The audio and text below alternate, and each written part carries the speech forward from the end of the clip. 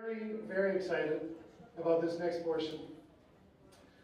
We just thrilled to have Tim Hague Sr. with us. Tim has thrilled audiences of all sizes with his message of perseverance in the face of suffering, character development, and of hope.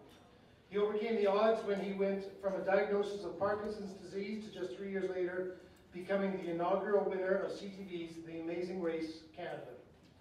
Tim and his son, Tim Hague Jr., put their now trademark perseverance to work while participating as a duo on The Amazing Race Canada. The Tims, as the viewers affectionately dubbed them, kept their focus on overcoming one obstacle at a time to take the championship.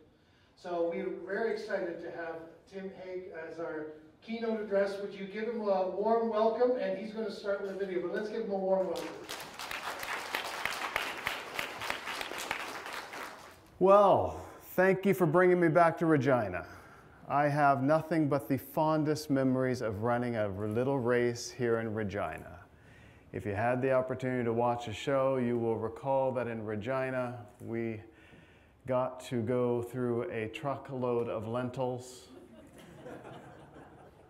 Ours wasn't too bad. We were 40 minutes. We were in and out fairly quick. However, Brett and Holly, the doctors, Hal and Joanne, body break, they spent almost 3 hours in that pot of soup. And I do mean it was a pot of soup, a steel semi full of lentils, hunting for 2 little moose with clues on them in 30-degree weather. It was an ugly day. They finally took a penalty, got out, went on. We ended up at Mosaic Stadium. I ended up having to wear that green outfit. I am from Winnipeg. I won't tell you what I tell Winnipeggers about that. It wasn't that bad. But that day, we had the opportunity to U-turn Hal and Joe, sent them home packing, and, well, became what I like to say Canada's most hated for a little while. But we had a great time in Regina, and it's great to be back. I always enjoy talking to folks with Parkinson's. Somehow it's close to my heart. Leg, toe, arm, head, left side. It's good to be here. How many of you had the opportunity to watch this show, The Amazing Race? Excellent. Well, that's pretty good. It's pretty good. How many of you didn't? Now, you're among friends, so go ahead, stick your hand up. How many of you didn't get to see the show? Go ahead. All right. One question. What do you do with your life? It was the most watched television show of all time. Take it as far back as those black and white televisions we began with. It's the most watched television show in Canadian history. And we had a fabulous time. Well, as you probably know, it's a reality television show. We raced across Canada, literally coast to coast to coast. Started off in Kelowna, made our way as far as Cape Spear, Newfoundland, the most easterly point in North America, all the way up to Iqaluit, Nunavut, and as far south as Regina, Saskatchewan. And we had a great time chasing across the country, trying to find a bunch of clues, trying to perform a bunch of challenges, and not make complete fools out of ourselves on national television. So we went lots of places, saw lots of things. Stayed in Canada that first season. Season 2, they went outside of Canada, went to France and to Hong Kong. I am very happy that we stayed at home. It was a great opportunity to show off Canada, I think, and to show all these beautiful places that we often don't go as Canadians. So we had a just absolutely incredible time, and I can't tell you how much good has come out of it since then. So I'll tell you a few little stories this morning. I started off the race by waking up one morning in a hotel in downtown Toronto. It was the Fairmont Royal York Hotel, and I woke up with 2 thoughts going through my head. Number 1, I knew I was living the dream because as a nurse, I could not afford to be staying in this hotel on my salary. The second was I woke up to the voices of my 15-year-old twins ringing in my ears saying, "Dad, if you don't accomplish anything on this show, if you don't do anything, if you don't accomplish anything else, please don't do this. Don't embarrass us." How many of you have twins? Oh, good, good, good, good, nice. I've never asked that question before. It just came to mind. So you can imagine a boy and a girl, dad going on national television, what's going through their minds, right? So anyway, we kick off the race. We started in Niagara Falls, made our way over to Kelowna. Well, in Niagara Falls, if you watch the show, you recall that we had that first challenge of the butterflies. We managed to take only 1 clue instead of 2, thus incurring a 30-minute penalty the very first shot out of the gate. Cost us 30 minutes at the end of the race, so instead of 5th place, we ended up in 6th. Fortunately, not coming in last. Fortunately, saving the mental health of my teenagers. And the twins on the race took that auspicious title of being the first to be eliminated on the first leg of the first season of the Amazing Race Canada. Made our way over to Kelowna. Through Kelowna, got to Vancouver. Spent some time in Vancouver hunting around through Chinatown, through a lion dance, through a tea challenge, bunch of nonsense that we got lost in. Got through the second challenge, made our way back over to Alberta, got to Calgary, experienced a little line dance. You remember, I know. It'll never be wiped from your memory, and I'm going to show you again. Made it through Calgary, only to end up in a little place called Drumheller. You ever have one of those days? Everything you touch falls apart, turns dash in your hands, feels like you're grasping at sand. Well, that was Alberta for us. I want you to know that 25 years ago when I moved to Winnipeg, I got myself into a little line dance down at a place called the Forks, doing the boot, scoot, and boogie. I took home good football tickets, Blue Bomber tickets,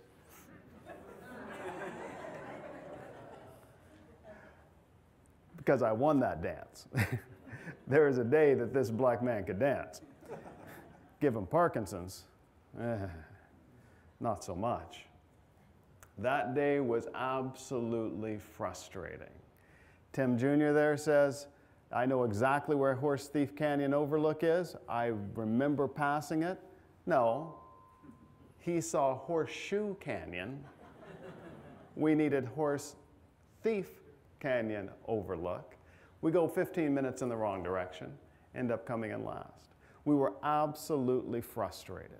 Everything we touched was wrong, messed up, not working for us. I wasn't eating well that day, I wasn't drinking well, I wasn't sleeping, I was frustrated by my Parkinsons.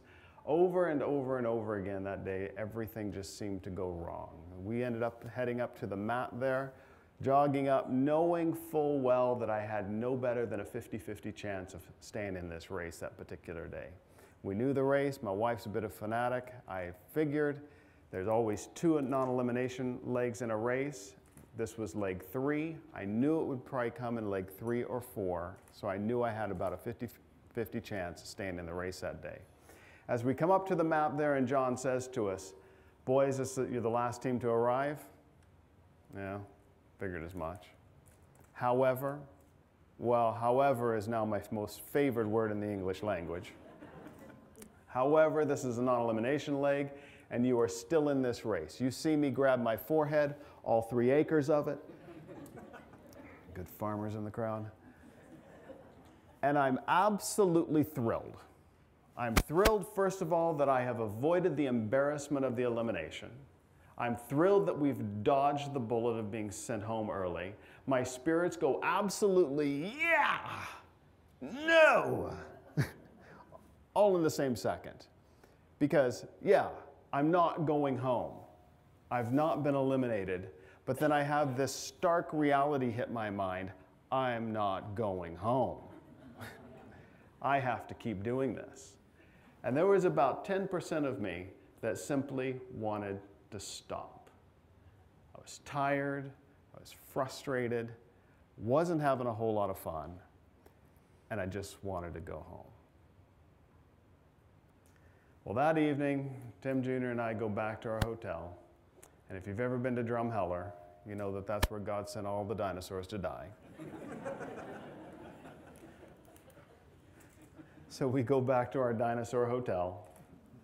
We sit down and we start having a conversation. What are we going to do? What are we going to do to fix this thing? We are on the verge of making fools out of ourselves on national television, and what in the world are we going to do? Well, I don't know how the conversation came around to it, but eventually the conversation came around to my son's 2 tattoos. I have 4 children. The first 2 came out of the womb saying, "Daddy, I want a tattoo." Daddy has always said no. Said, on your 18th birthday, you go do to your body whatever you want to do, but until that time, no tattoos. On their 18th birthdays, they both had tattoos. I'm not sure what that says about my parenting, but I can't complain too much about the tattoos. He ended up with one here on his inner arm that is a symbol for the Christian Trinity. The other one on his back is a passage from the Christian scriptures. It comes from Psalms 46:10. It is 2 words. It says, "Cease striving." As we talked that evening, we came around to the word striving, and we started talking about what it meant to strive. Well, we weren't sure, so we looked it up. We went to Mr. Google. You find that the word strive means to struggle or to fight forcefully. It comes from the Old English, to contend, to quarrel, to fight. It has also the Old French for the word strife. It carries with it a burden of anxiety. It's that freaked out, stressed out state of mind that says, by God, I am going to make this happen no matter what it takes. And we realized that's how we were running our race. We came into the show going to win this thing no matter what it took. And unfortunately, the stark reality was it wasn't working for us. So we made a decision that evening that we were simply going to stop. And we were going to stop racing, going to keep racing, but we're going to stop this line of thinking. And we were going to start over. We realized, how can you be on the Amazing Race Canada? There were 10,000 teams that applied to be where we were at. We were one of 9 teams selected out of 10,000 applicants. How can you have achieved this kind of success? How can you be in this kind of place, be given this opportunity, and not at the very least be having fun? There's a problem. Not with the race, not with how it's being played, but there's a problem with us. So we decided we were first of all going to start having fun. And 2, we're going to start doing our best. We're going to wake up every morning and simply move forward with the intention of doing our very best. Now, it always concerns me at this point in my speech that I've just lost half of you. Because a bunch of you aren't like me. A lot of you made 4.0s and 4.5s in school and wondered what the rest of us at the back of the class were doing. What I just said could come across as, oh, the Tims were struggling, so they decided to stop what they were doing, start having fun, and do their best. It can come off as a little trite, as a little silly, as a little overly simplistic. I want to remind you of an old adage that each of you have heard many, many times, and it goes like this. Everything you ever really needed to know, you learned in kindergarten. My kindergarten teacher was Mrs. Popovich. Mrs. Popovich has long since passed away, but I remember Mrs. Popovich well, not only for the swats that she gave me, but I am that old. But for the admonition that she would give me most every day of kindergarten. We would start off our day in kindergarten almost the same every single day, and that would be with Mrs. Popovich saying, "Timmy, shut up." I've never had a problem talking. Now, well, that's a little bit of an exaggeration. The important thing that she would say to me every day would be, "Timmy, just do your best." You remember your teachers telling you? Just do your best. Slow down, pay a little attention, stop talking, just do your best. That day in Drumheller, Tim Jr. and I decided to go back to kindergarten. We decided that we would take the advice of Mrs. Popovich and that we would simply start having fun in this incredible opportunity that we've been given, and day after day get up and do our best. You will recall that we were not necessarily the prettiest team on the race. We were not the fastest. We were not the strongest. We were not the funniest. You will recall that we ran that classic underdog race. We were the come-from-behind Cinderella story that nobody expected to happen. We were error-prone and chronically behind. We had multiple opportunities to roll over and die, knowing full well that nobody would have been surprised and few would have mourned our passing. We struggled all the time, kind of like we are with the sound system today. Posture check.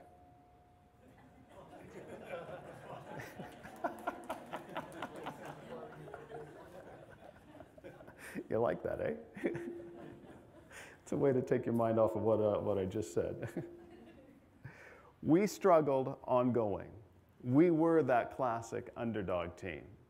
But day after day, we chose to get up, have fun, do our best, and simply carry on. Now, I would like to suggest to you that with our newfound state of mind, with our newfound sense of purpose and direction, that our gameplay radically changed. However, it did not. We continued to suck. This is where the race taught us the meaning of the word perseverance. And once again, when we came to the word perseverance, this great big long word, we realized that Tim Jr. couldn't pronounce it and I didn't remember what it meant, so we had to go back to Mr. Google. See, I'm in that strange age. I don't do dictionaries anymore. I have to do Google. Some of you still do dictionaries, you do, but you know what Google is, right? Went to Google, Googled the word perseverance, found this definition: to carry on in a course of action, even in the face of difficulty, with little or no evidence of success. Once again, to carry on in a course of action, even in the face of difficulty, with little or no evidence of success. If you Google the word perseverance, you will find that definition and alongside it the faces of the Tims. Because never did we ever give you any indication that we would be successful, did we? No. For example, how many of you in the room who watched the show thought that the Tims would one day win? Oh, see, this is, oh, thank you. There's always one. I was going to say there's absolutely none. There's always one, and I appreciate you, but no. No. We never, ever gave you any indication that we would ever be successful. We got lost over and over. You recall, in Kelowna, we got lost. Niagara Falls, the butterflies, we got lost. In Iqaluit, looking for the Northwest, or the provincial park, the territorial park is what I'm trying to say, we got lost. In Quebec City, I stopped a mailman and asked him for directions. He sent us left when he should have sent us right, and we got lost. In Cape Spear, Newfoundland, we were effectively in the semis. There were 4 teams left. We were in 3rd position. All we had to do was get to the mat, and we'd be racing for $500,000 in cash and prizes, and we got lost. In the Toronto Zoo, 3 teams left. The Tims managed to do in an hour and a half what the other 2 teams did in 15 minutes because we got lost. Over and over and over and over, we exhibited no evidence that we would ever be successful. Yet that day in Drumheller, we decided that regardless, we were going to get up every day, do our best to simply have fun, simply do our best, and persevere, to carry on. People have asked me over time, where does this attitude, where does this will to persevere come from? Well, for me, it started in August of 2010. I was sitting in my kitchen, reading the Saturday morning newspaper, as I often do, when a brand new thought entered my consciousness. That thought was, my left big toe is twitching. Now, I know I have one nurse in the room. Any others? Okay. What's a good nurse do when they find themselves twitching?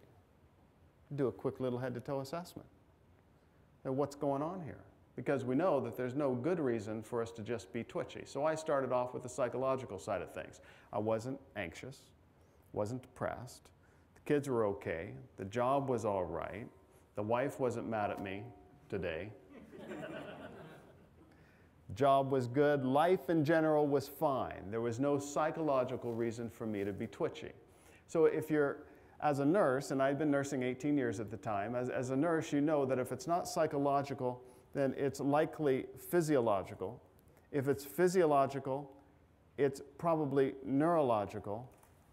And if it's neurological, it's probably Parkinson's or MS. You see, my father had had Parkinson's for many years. I have a half-sister who has MS. That was literally the first 5 minutes of my journey with this thing called Parkinson's disease. That was August. My wife and I had just crossed our 25th wedding anniversary that July. We had plans to go to Europe for 3 weeks that October. So like any good husband, gentlemen, I did what? Not a thing. Zip it, quiet, don't say anything. I might be wrong. It might go away. Why worry her? Well, I learned a hard lesson, or at least an interesting lesson. We go off to Europe. We decided to do in our 40s what you're supposed to do in your 20s, which was backpack across Europe. We booked our hotel in Madrid, booked our hotel in Athens, and for 3 weeks, nothing in between. It was a little anxiety-producing to wind up in Rome on a Saturday night with no hotel and nothing available. Suddenly I found that my toe trimmer turned into a foot trimmer that turned into a leg trimmer that turned into me saying, "Something's wrong with me." And she, being the fabulous wife that she is, says, look, settle down. First of all, we'll get a hotel. And we did. We found a very nice, very expensive, spent the cost of my firstborn on it, but found a very nice hotel. And she said, "You're fine, you will be fine. We'll carry on our vacation, we'll get home, talk to the doc, figure out what this is, and go on from there."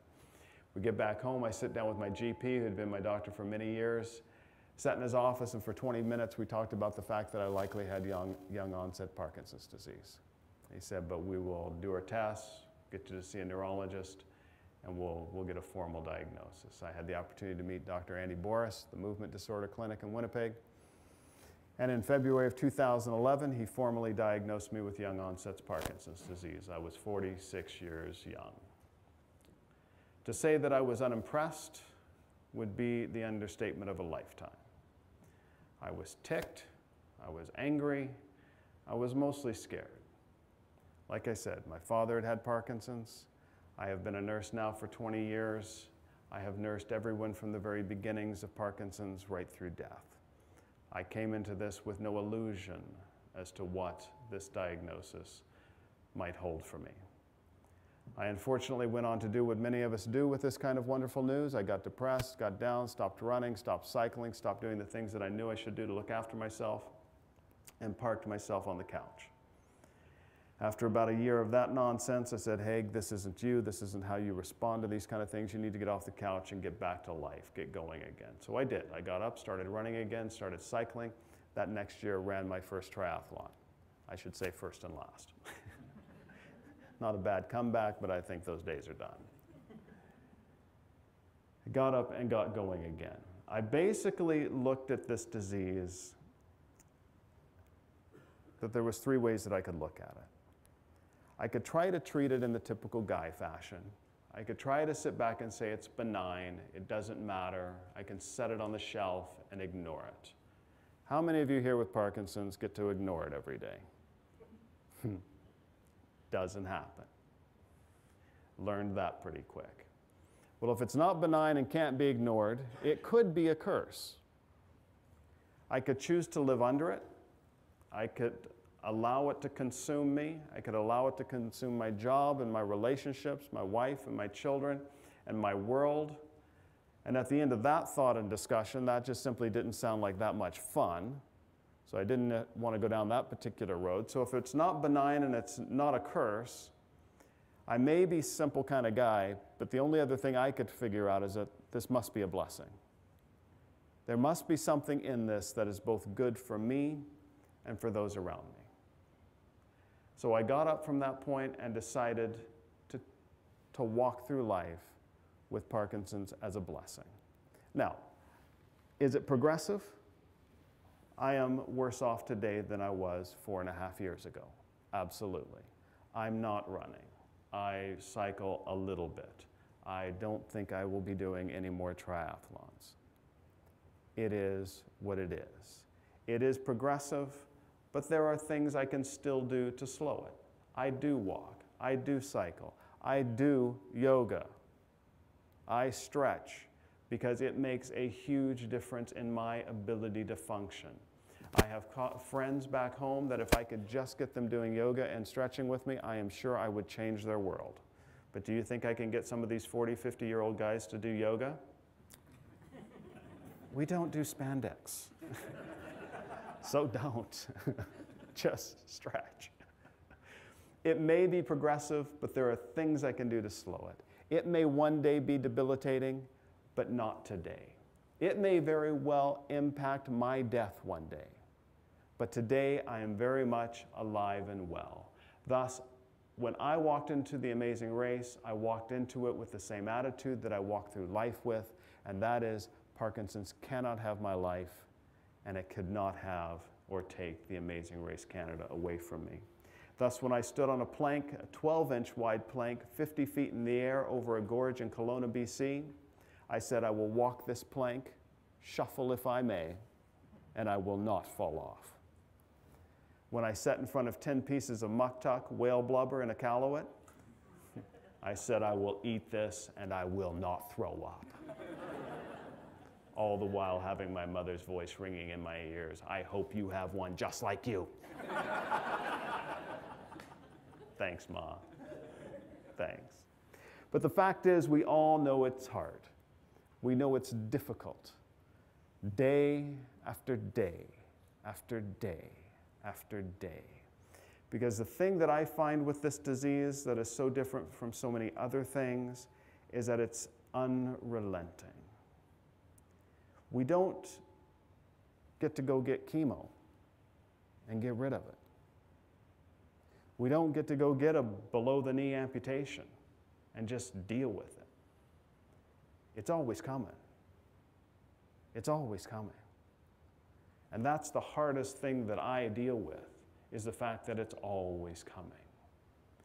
It's going to get worse. And that makes me a little nuts. That's why I have a good wife. But let me tell you a story. And this is what helps me to a large degree, this little story. Week after week, when the race was playing on television, we would hold what we called viewing parties all around Winnipeg. Some days at our church, some days at a theater. We packed out a theater of 250-some people, charged them to come in to watch the show with us, sent all that money to the Parkinson's Society of Manitoba. Held it in Boston Pizzas, fill up the lounge, part of the restaurant, we'd sit and watch it all together. This particular evening, it's episode 6. We're in Quebec City. It's the second non-alum. We had gotten lost. We were coming in last. And here we are with all of our friends and family. There was probably over 100 people jammed into this restaurant. And we're coming up to the mat. We're jogging around the corner. We're coming up to the mat. And as we come up to the mat, have you ever heard the loser clap? Well,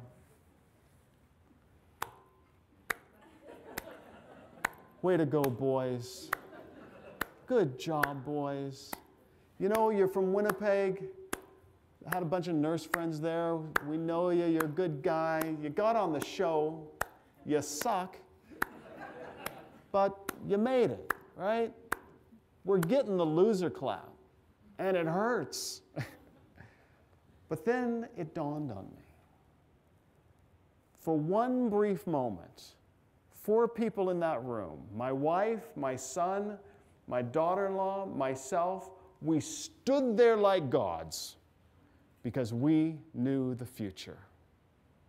We knew that not only was this a non-elimination leg, we knew that we went on to win the whole thing. We come up to the mat. John says, boys, you're the last team to arrive. And now I'm standing there with this big goofy grin on my face because I'm sure we've got this one. I'm sure it's a non-elim. He says, however,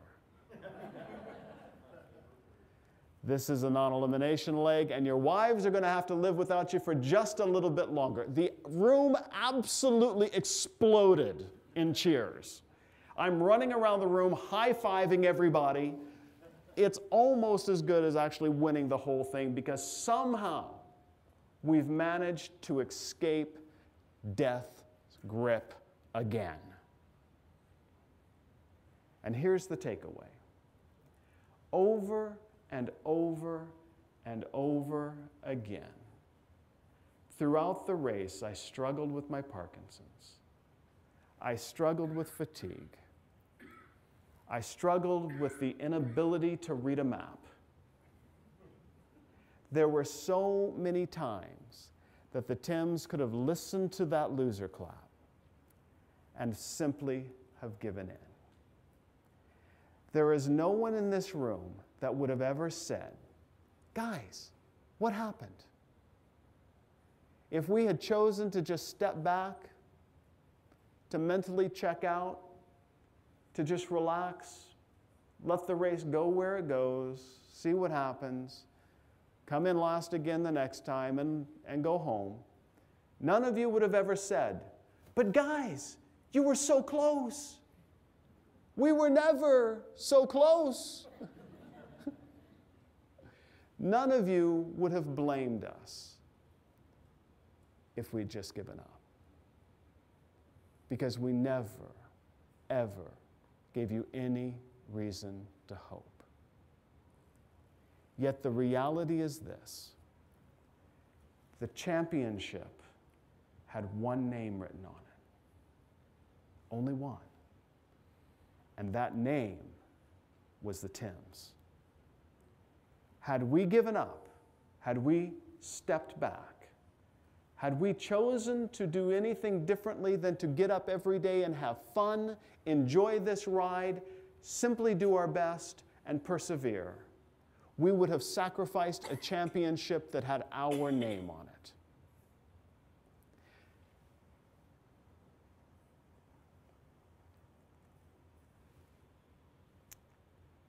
Every day that you get up,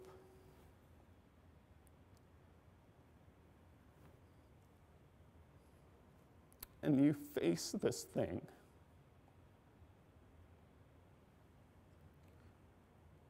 remember us.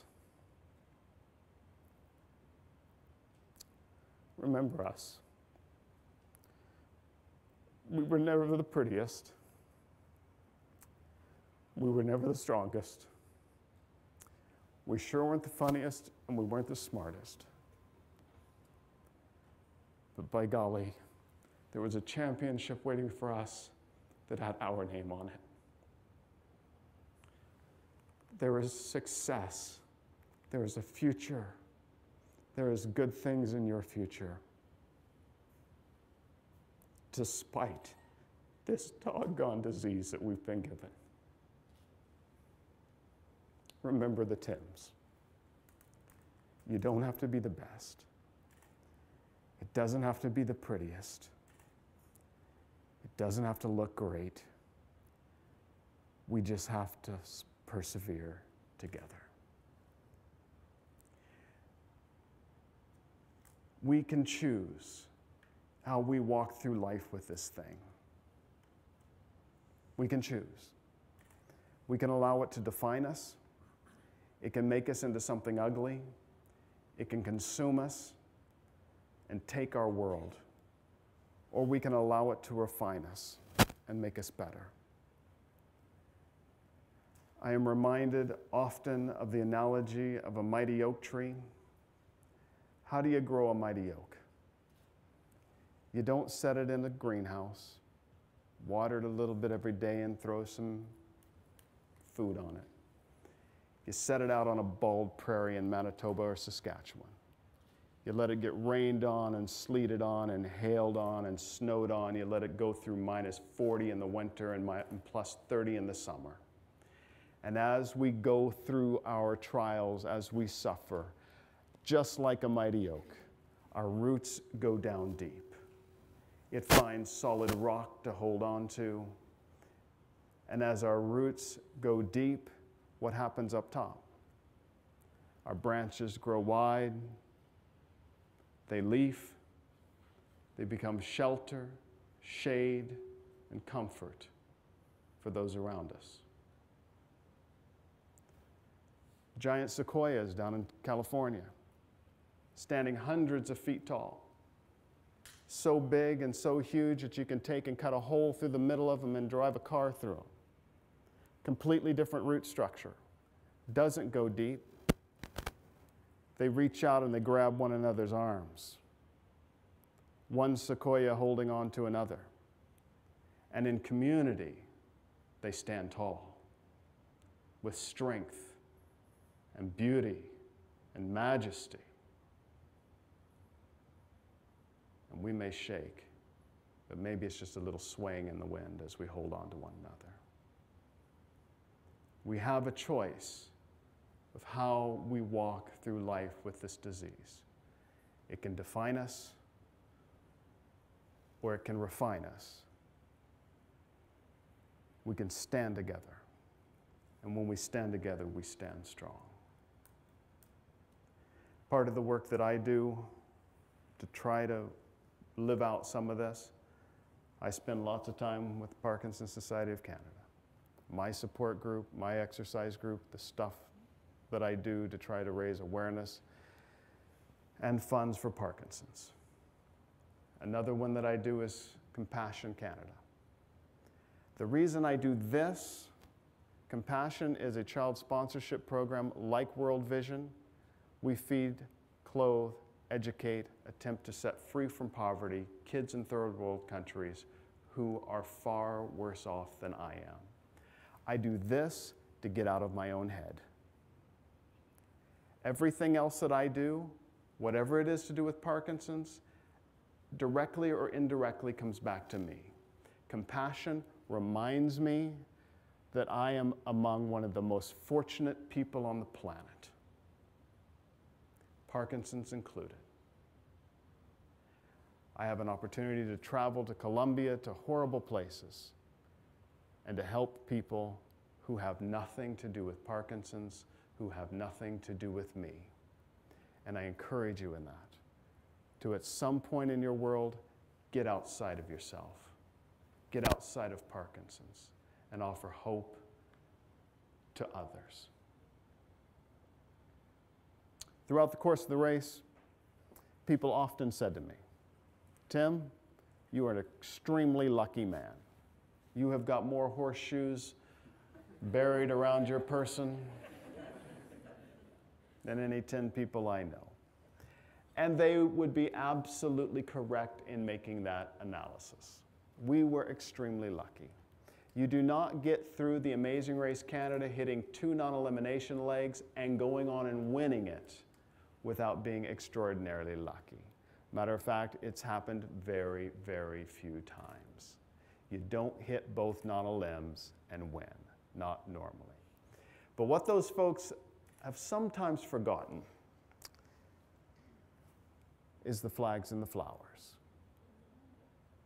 You see, my wife is a fanatic when it comes to all things the Amazing Race Canada.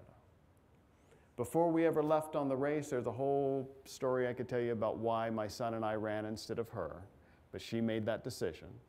But way back, she always said, if the race ever comes to Canada, we're applying. When it came to Canada, she said, we're applying. I said, yes, dear. She goes and looks at the rules, finds out that we have to be away from home for 5 weeks.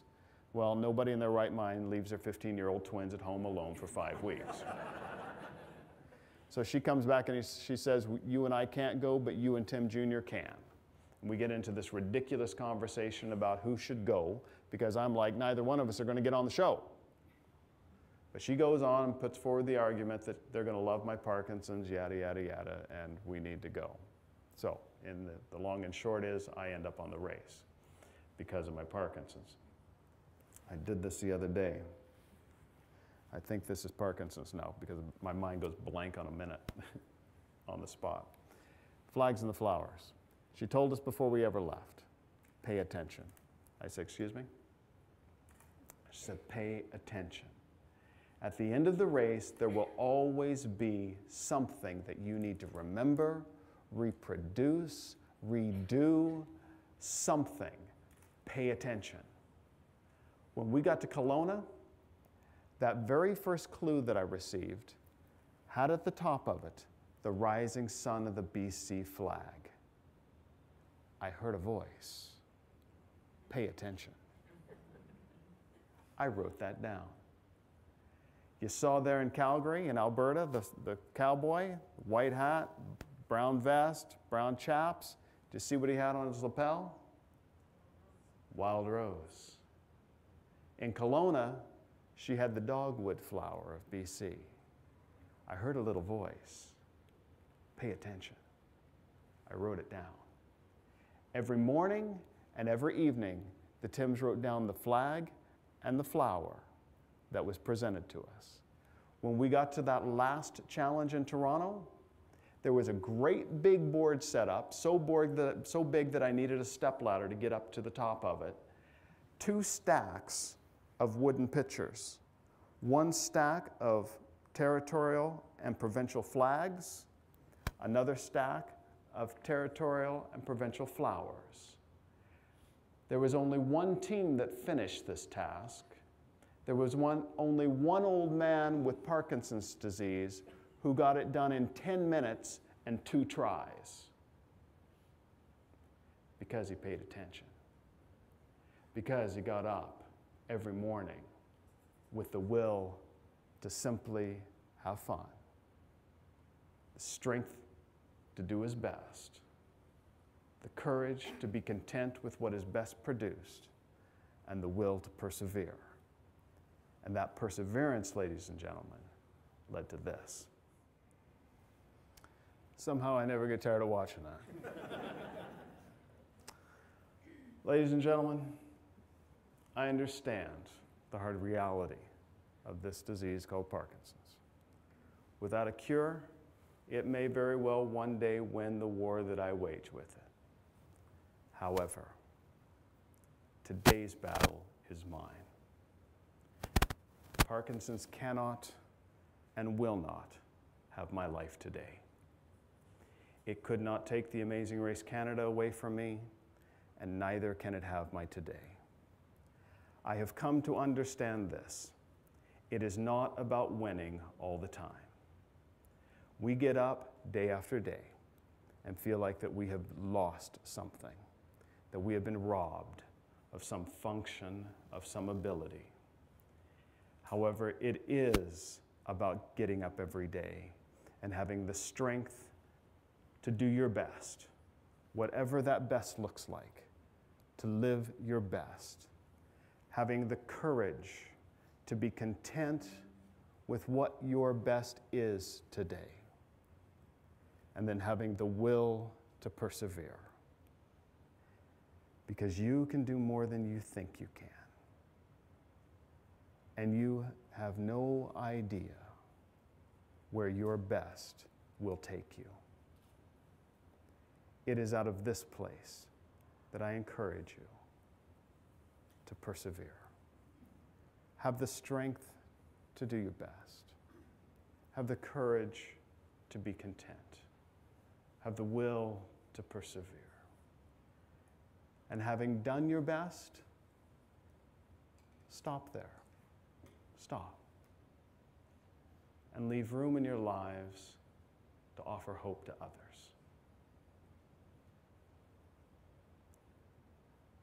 Thank you for letting me come share my story with you today. It is always a pleasure. Thank you so much.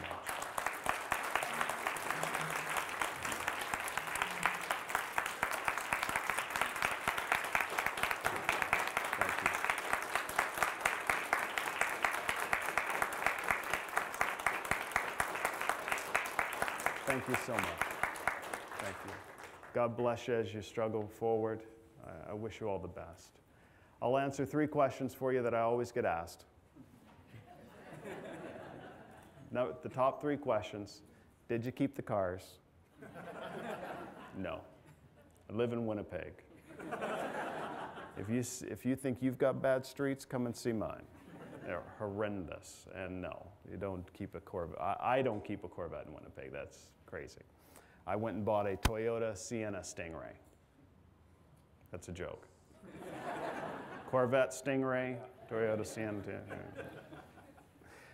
The trips, 10 trips for 2, anywhere in the world Air Canada flies. My wife and I ended up taking our other kids to France for 3 weeks, spent a week in Paris, 3 weeks down on the French Riviera. Oh my good gracious. So nice. Wife and I went to Croatia for 2 weeks. Phenomenal. She and I went to Vietnam for 2 weeks. Made our way to Colombia on a slightly different trip with Compassion. Tim Jr. went to Australia for a couple of weeks with his wife. They went to Chile. He went to Japan with his brother-in-law for a couple of weeks, and then they made a little trip to New York. $250,000 to split between 2 guys doesn't allow you to retire, but it does make a heck of a dent in the mortgage. And that's where that money went. I continue to be very busy speaking and whatnot. If you want to follow me, Tim Hague Sr., timsenior.ca, and you can keep track of where I'm at and what I'm doing, trying to raise awareness and funds for our very worthy cause. Thank you again. All the best. God bless.